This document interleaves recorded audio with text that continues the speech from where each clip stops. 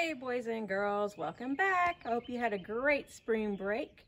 When we left, it was Thursday, April the 2nd, so we've missed quite a bit of days. Let's go over those days that we missed. We had Friday, April the 3rd, Saturday, April 4th, Sunday, April 5th, Monday, April 6th, Tuesday, April 7th, Wednesday, April 8th, Thursday, April 9th, Friday, April 10th, Saturday, April 11th, Sunday, April 12th, and Monday, the 13th.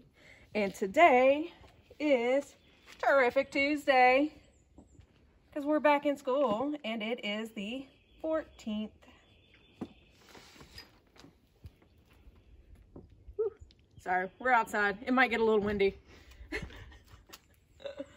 All right. Now, when we left, we had 135 days. Now, we added one day and it became 136 days. We also had one dot on our dot chart. So we're going to add one more. And if we add one more, that makes 2 dots. But how many dots do we need left to fill up our board? Let's count them. 1, 2, 3, 4, 5, 6, 7, 8. We need 8 more dots to fill up our board.